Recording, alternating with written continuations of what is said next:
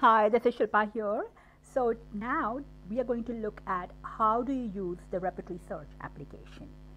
So what we're going to do is we're going to now, this is my HomeQuest Next Gen offline software. I'm going to click on the repertory search tab. Now this specific tab is for a global repertorization search, which means that whatever words you put in this section here are going to be searched from all repertories that we have in the HomeQuest software that you own. So if you check your library, you will see at any given time what repertories you have. So I have the complete, the Kent, the Bonninghausen, the Boricke, the Borges, the Clarks, the Nair, the Lippe, and the Robertson session as if. All right. So we go back to the repertory search, and we get going. So I have a case for you today. So I've just copied it. It's Hahnemann's case from the archives of Pulsatilla. It's a case of vertigo and vomiting. This is a pale man of 42 years who came to Hahnemann on the 27th of December 1815, and he had the following 8 symptoms. So I thought, let's try and search for these symptoms and these rubrics from the repertory search. All right. So the first one is he came without any cause. He was sick, giddy, with much irritation. So you have possibly 3 different components here. You have somebody who is vomity, nauseous, who is giddy, and who is having irritation. So let's try and check for those. So say, for example, we look at nausea, and we have a space, and then we put the next one, which is say vertigo. All right, vertigo. So notice I've put a space in between 2 words that you want to search, and you press search. So what you see is nausea and vertigo has come up from every possible repertory, from every possible section. So this is from Kent's repertory. This is from Rogers' complete repertory. If you go down, you see there is nausea and vertigo in respiration section. Who would have thought that? Then if you go below, what else? You have most of them, perspiration. Can you imagine? From Kent's repertory, cold, nausea with vertigo. So what this whole process does is it gives you your words from every possible repertory, from every possible section. So you are not restricted. You get the whole spectrum of the database, and that is why I'm such a big fan of repertory search, because it just gives you such a big zone of options. You're not, because normally if you go to the repertory browser and you start restricting yourself to just one particular, vertigo section, you are limited, right? So that's the whole idea here. Look at that. Bonninghausen has nausea and vomiting, aggravation, vertigo with. Then it has in the nausea vomiting chapter concomitants vertigo. Such beautiful rubrics come up for you from different repertories. In Boricke, you have it in the stomach section, and so on and so forth. So what's happening is if you click on a particular rubric, all the remedies for that particular rubric come up here. All right, graded into different columns. So whichever rubric you choose, if you want to check the remedies for that rubric, you find them here, right? Now, if you want to check from which particular repertory, which chapter actually, and you want to land on that particular repertory and that chapter, what you need to do is click on the chapter name, and you land on that, in Kent's repertory, inside vertigo, on the rubric, and then you can possibly check for other remedies and check for other rubrics around that if you want to just browse the repertory. All right. If you want to go back to your repertory search, we go back, and that's your repertory search. Make sense? So this is the way you can now look at different rubrics and different words. So let's go back to our patient data. We can look at another symptom, nausea with irritation. So go back to repertory search, put nausea, and put irritation. So notice I've put in part words here because you want irritation, irritations, erupt, you want to have lots of options there. So there you go. Irritation comes up very well in Nair's repertory, irritation comes up at Lippe's repertory, and so on. You can choose whatever rubric you feel is the best one for your case. Let's look at another search. What else? He has the following night about 2 a.m. he had sour vomiting. Let's go and check for sour vomiting. So you put in sour space vomit. I don't put vomiting because I want all the options: vomiting, vomitus, vomits, vomited, so please, as far as possible, put part words. And you go search. There you go. You have vomiting sour. Choose the biggest possible rubrics. That's just my take on it. You have from Ken's repertory, you have from Bonninghausen's repertory, and so on and so forth. Now, let's look at another one. Subsequent night severe eructation. So what's happening here is you can see there is some sort of an aggravation at night. So you could actually take in the repertory search, you can put in night aggravation 2 space AM.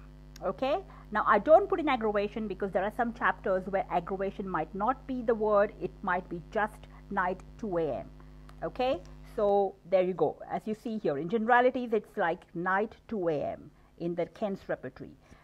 What else? You have time section in Borger's repertory where you have night 2 AM. So fever, night 2 AM, delirium, night. So you just get lots of options there. But see the beauty of not choosing a section. We never realized that generalities in Ken's repertory had night 2 AM, but a time in Borger's repertory has night 2 AM aggravations. So if you don't know your repertories well, this is really great because you don't need to know where it comes from. Okay, next we look at what else? He was again sick with fetid sour taste in the mouth, eructations of fetid and sour taste. So let's look at that one. Eructations. Okay, eructations, belching, fetid. You have lots of different options from Nair's repertory. Let's look at eructation sour. Okay, again, so many options, such a lot of to choose from. Look at the number of remedies here and choose the biggest one. If I were you, I would take something like this: eructation sour 145, or in complete repertory of 281 rubrics. Just go for that. Next one, we have food lay crude and undigested in his stomach. So again, not sure where that comes from, but we put in food and we put in undigested. You see the way I put words, we don't know which section this could come from. Lots of options there, search for it. And look at this, it comes from eructation chapter in Bonninghausen, it comes from complaints before and after meals in Lippe, it comes from stomach chapter in Roberts, it comes from head chapter in Complete, it's such a beautiful variety. Scorbiculum and stomach chapter in Nair's repertory, so on and so forth. So there you go. Choose the one that you think is the best one. Next, we have head felt vacant, hollow, confused, as if sensitive. Some good rubrics here. So let's look at those. Head vacant. Is it yeah, you have a vacant feeling in the head. Lots of options for that. Let's look at head hollow. Again, empty, hollow sensation. This is a big one. This is something I would really choose here. Head confused. So notice I put confuse, a part word, because we want confusion, confused, confusing, everything to come up. All right. One important thing here, when you are looking at all these rubrics, if you look at, you want to look at all the different searches that you've made, they're all here. Remember, they're all here. If you want to check another search, the one you've done in the past, click on that and you would land on that search. Okay, so this is one important tip here. All your searches are in there. You just have to go and click and check that up. All right, so you can have unlimited number of searches, unlimited number of words. There is no limit here. Let's go to another one. What else? Least noise, painful. Okay, let's check noise, aggravation. You could see lots of different rubrics there. Noise, sensitive. So lots of other rubrics. Noise, sensitive to what else? Least not aggravates. What other rubrics do we have? He's mild, soft, patient disposition. Now, again, you can take something like mild, mildness or something. Let's put it mild. Yeah, so you have mildness in, gentle, mild, and tender. In most of the mind section, in Clarke, it's in the temperament. It's a beautiful section where you have all the different types of constitutions. In the generality sections of Lippe, and so on. What else? You have, he's patient. So put patient, a part word, so you get patient and patience, and search, and look at that. In Rogers, you have mind, patience, and there you go. So hope that makes sense. This is all about, so we have repertorized all these different, not repertorized, searched for all these different sections. We'll talk about repertorization in another chapter. Right now, we're just looking at repertory search. All your rubrics and all your searches are here, so you don't have to worry. They don't go anywhere. You click on, these are every rubric. You can check how many remedies. These are the cross references for that rubric. And then these are the remedies all sorted into degrees and sections in here. So that's one important thing. Now the other thing is, say for example, you do want to restrict yourself to one repertory, something like that. So you have something called the options here.